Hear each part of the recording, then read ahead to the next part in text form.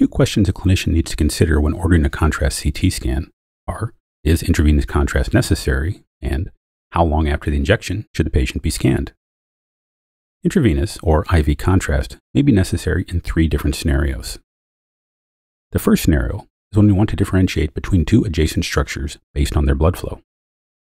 Without contrast, adjacent structures with the same attenuation cannot be distinguished.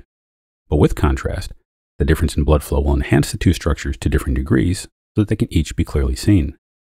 In this example, the blood vessel next to a mass is not seen on the left image, but is clearly seen on the right when contrast is used.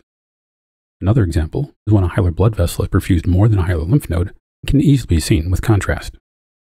A difference in enhancement may also be due to the absence of blood flow in one of the structures, such as in pleural fluid or the pulmonary abscess, as seen in this example. The second scenario which requires IV contrast is when we want to see areas of abnormally increased blood flow. There can be two causes for this. The first is increased blood flow in a normal structure. Examples include hyperemic pleura in the presence of empyema or brighter vasculature in the presence of inflammation. The second cause is increased blood flow in an area where there shouldn't be any. An example of this is a hemothorax. In this trauma patient, we can see free blood in the pleural effusion just below the lacerated, collapsed lung. The third scenario which requires IV contrast is when we need to define vascular structures. We can define morphology, such as in an arterial venous malformation, or we can define their patency, such as in atherosclerotic stenosis. Understanding these reasons for giving contrast also helps know when it is not needed. If there is enough natural contrast to see what needs to be seen without injected contrast, then contrast won't be needed. For example, when assessing a lung nodule, contrast is not needed as the nodule is well defined by the adjacent air-filled lung. When evaluating a dilated ascending aorta, the diameter of the vessel can easily be determined without contrast as it's well defined by the adjacent mediastinal fat. The second question a clinician needs to consider when ordering a contrast CT is how long after contrast injection should the patient be scanned.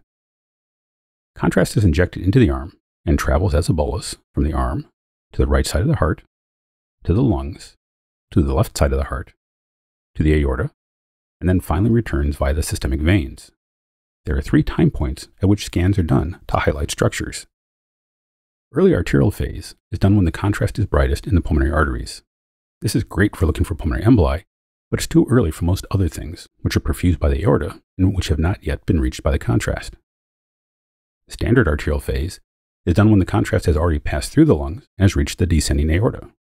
Most of the thoracic structures will be well perfused at this point, although as the bolus peak has passed the pulmonary arteries, this phase is somewhat less sensitive for pulmonary emboli. Finally, venous phase is done later when the contrast has reached the veins. This is optimal if there are questions about venous anatomy or patency, or to remove artifact from the initial contrast bolus. Although the radiologist will take care of the details of the timing, the ordering clinician has to communicate clearly about what is needed to be seen so that the correct timing can be used. So I hope you liked this video. Absolutely make sure to check out the course this video was taken from and to register for a free trial account which will give you access to selected chapters of the course. If you want to learn how Med Mastery can help you become a great clinician, make sure to watch the About Med Mastery video. So thanks for watching, and I hope to see you again soon.